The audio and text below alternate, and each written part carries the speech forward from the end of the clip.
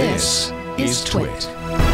Now, remember the old days when Windows PCs were the ones that you really had to worry about infecting with malware? Well, those were the good old days, and those days are now over. Now, 2019 was the year of diversification of not only investments, but of sophistication of hacking, evasion, and stealth techniques as well. Now, several companies have put out reports seeing similar results, but this is one was actually put out by Malwarebytes around threat detection. Now, let's go through some key takeaways, and I want to bring my co-hosts in to get their thoughts on this.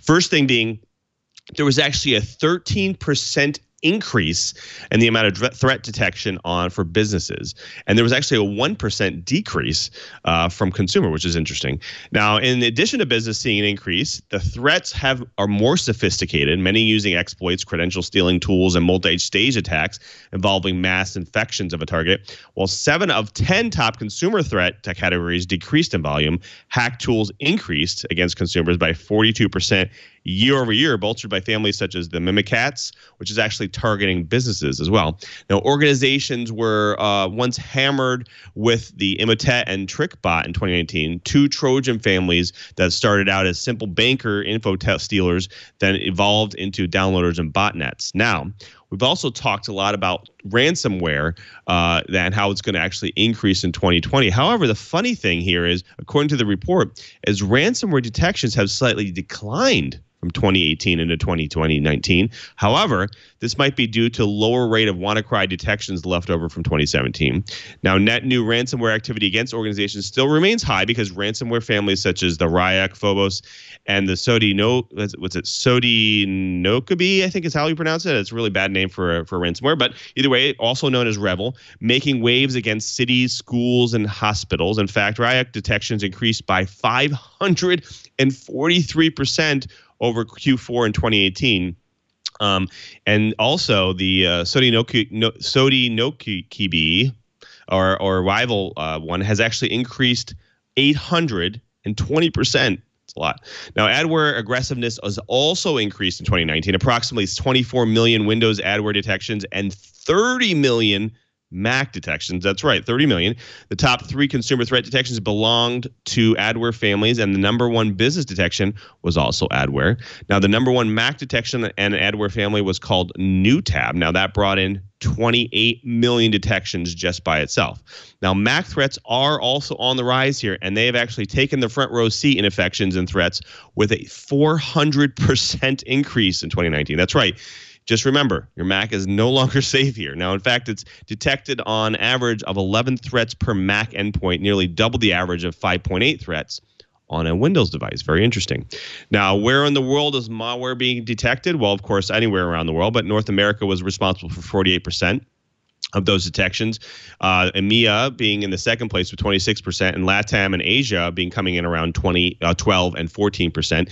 And of course, some of the other interesting parts here is that the most threats in the world at 24 million threats is actually North America, up 10% since 2018. But LATAM takes that seat with the most growth of up 7.2 million detection threats, and an increase of 26%.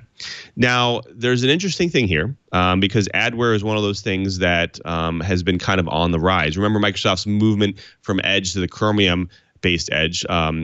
The web threats on that front have actually shifted browser developers to rely more on the Chromium platforms, showed an increase of new exploits against today and tomorrow's browser applications, and not just from the aging, dwindling Internet Explorer. Now, meanwhile, web skimmer activity is also on the high, with groups like MageCart aggressively modifying payment process sites to steal financial information. So there's a lot of focus here and a lot of increase.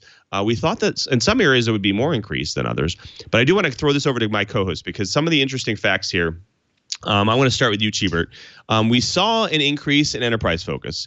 But an interesting part is consumers were actually down 2%, not 1%, as I said, but businesses were up 13%. What do you think the reason is for the decrease there on the consumer side?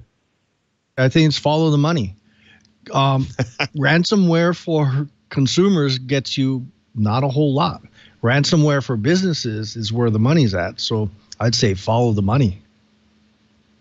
Absolutely, absolutely.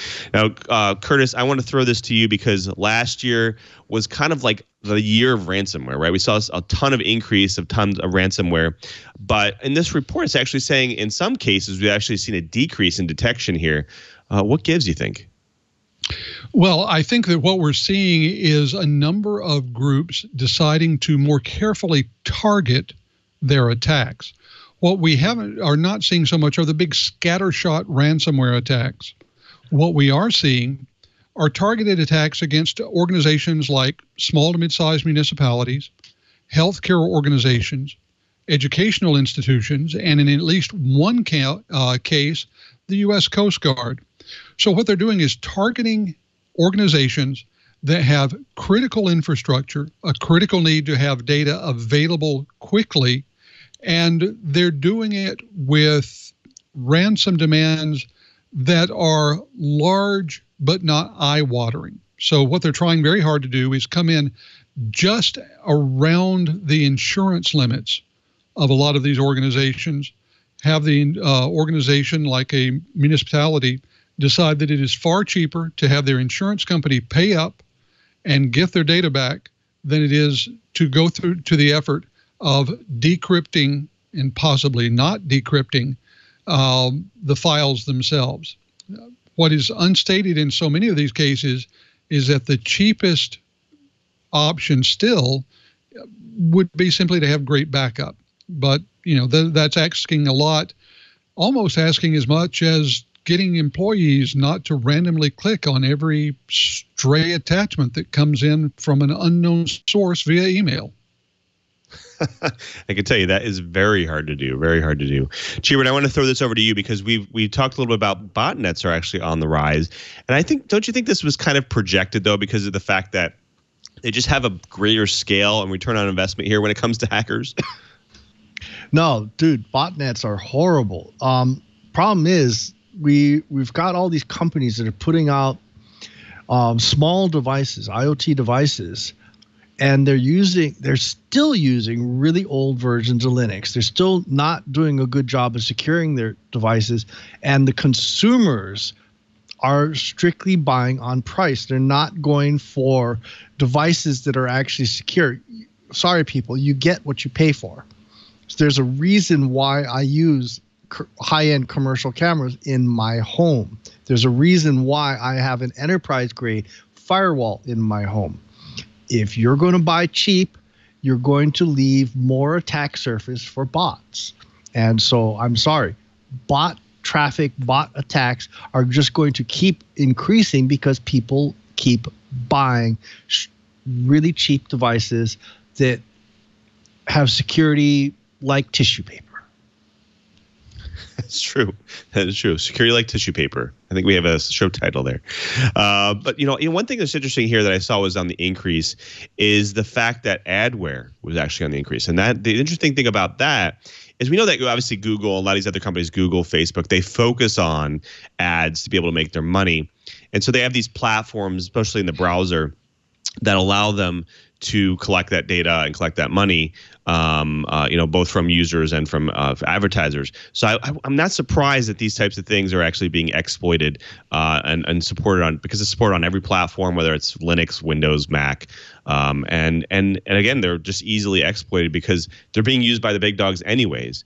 So we'll have to see what's going to happen there and how we're going to be better protected, whether it's browser extensions or OS supported things, but we'll have to see.